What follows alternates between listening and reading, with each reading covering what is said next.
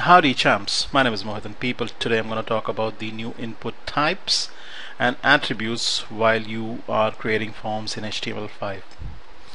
Let me show you a picture. Now the search, email, URL, tel, number, range, date, month, week, time, date time, local, and color. These are the new input types that we have available with us while we are working with forms in HTML5, along with the placeholder and autofocus attributes too. We'll look at all this. Let's start off with a small form that I've already created. So we have the opening and the closing form tags. We are using HTML5 people, inside which I have a pair of opening closing paragraph tags, a label which says name, and an input tag with the name attribute set to email, type set to email, placeholder, which kind of gives you a hint as to what we need to enter inside the text box. It clearly says enter in email format, okay, and then we have a submit button, this button. So this is the text box. Let's take up a browser preview in Google Chrome. Now notice this was the text inside the placeholder, enter in email format, and the moment you type something, that text, the grayed out text, actually disappears. Okay, now if you try to enter anything which is not an email and you hit the submit button, you're going to get an alert which says please enter an email address. Okay, it's kind of validating straight away without you having to do so. That's the magic. Let me show you that it's so very easy to actually change the type. Either you can just click out here and change the type, you can go down out here and change the type, or you can be in the tag inspector and just drop down and change the type from the several available out here, or else, excuse me, you can be out here, press Control and spacebar, and you'll get the different input types from here too. Okay, so it is so very easy to change the input type from here. In fact, let's start creating things from the very beginning. Okay, so let's demolish everything that we have inside the opening and the closing body tags and be in the design view for a moment. Hit this tag or hit this icon. People notice that I'm using the classic workspace, and then I'm in the forms tab. I'm hitting this first icon to insert the opening closing form tags. You see the code: form, name, method, action, form, right? And inside the opening closing form tags, people, let me insert a text field, and let's give it a name of XYZ and a label of ABC or whatever, right? And let's say okay. So this is the text box in question. Let's be in the split view and see what kind of code has been inserted. So input type is equal to text, name XYZ, ID XYZ, and label ABC or whatever. Okay, now people, as I've told you earlier, I can go out here in the type field like so, and be in the tag inspector, change the type from here, or else I can just be out here, click somewhere out here inside the type attribute, press Control space, and let's say change it to color. Okay, now different browsers will render this attribute or will show this attribute differently. Okay, so let's take up a view in the different browsers that I have. Let's start off with Chrome, right? It allows you to choose a color. Let's try out Internet Explorer.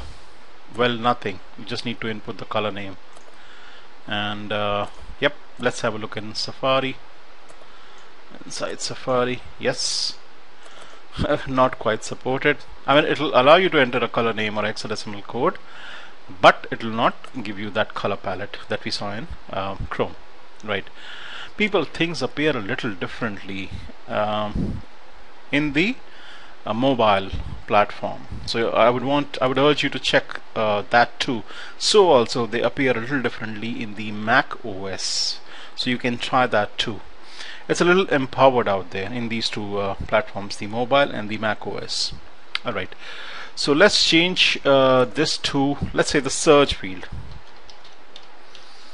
Okay, I'm changing the type to search, and yep, and let's see what kind of a difference do we have at the moment.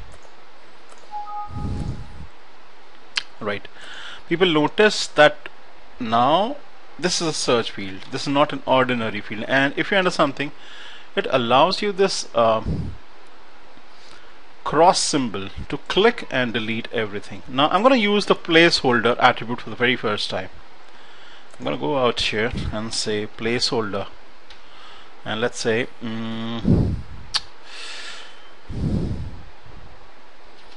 just say search box or whatever, and let's see what difference does it actually make. You can see that the word search box is kind of grayed out, but it's like hinting you, it's telling you to enter something out here, right?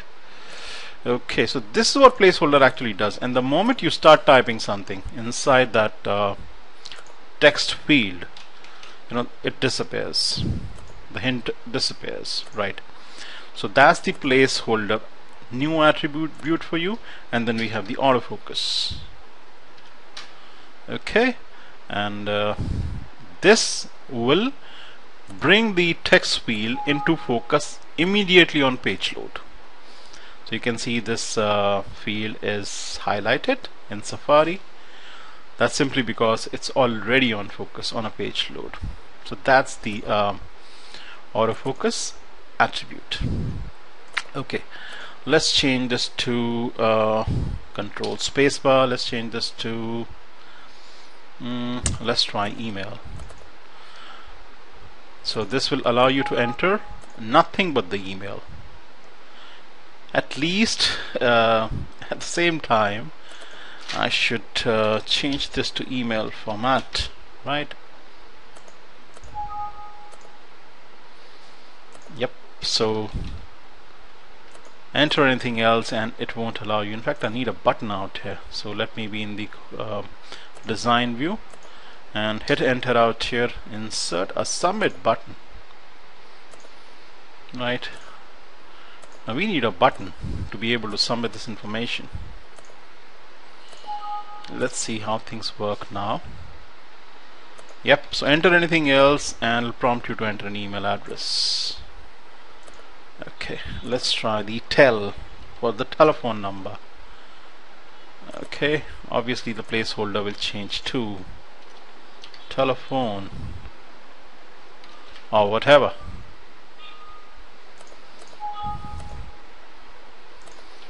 Right, there you go.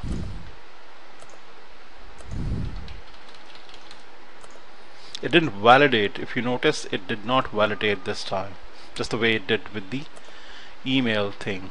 And okay, now I want to show you something, people. So this image was is showing you all the different input types that we have. The next image, now as I told you, things appear a little differently in on the mobile platform. This is a picture of a an iPhone. Okay, see, one input type is search, and the way it actually appears is that it gives you rounded corners for your text box. Now that doesn't happen when you're using the Windows desktop or the laptop environment. This will happen only once you're on the mobile environment, as you can very clearly see out here. I'll show you the next picture. Now as far as the email field is concerned, you see the keyboard on the mobile is geared up to match the email address format or the URL format in this case. So when you're on the mobile platform, the you know, the keypad at the bottom is gonna adjust to the input type, whether it's a telephone, a number, an email address, or a URL. Alright, and hence it's gonna change its look. This is a case where we want to enter a URL, and this is the case where we want to enter a number. So the the numpad or the small keypad that appears at the bottom is going to change along with the type that we have entered out here. So that's a very cool thing, right? Let me go back. Let me check the search. Now the search box, as we have talked about earlier, appears a little differently in the Mac iOS and the mobile platform. It appears as rounded corners, right? Let's change this to something else. How about have I already shown you the color? I doubt that. Okay, obviously the placeholder is going to change. In this example, the placeholder isn't going to appear at all, people. Let me show it to you. And again, things appear a little differently on the iPhone, the different mobiles, the BlackBerry, and but this is the way it actually appears on my desktop. Alright, and some of the browsers actually don't support it. Cool. Let's check the date out. So let's see what this actually does. Yep, so that's the date picker for you. Right, let's try the time.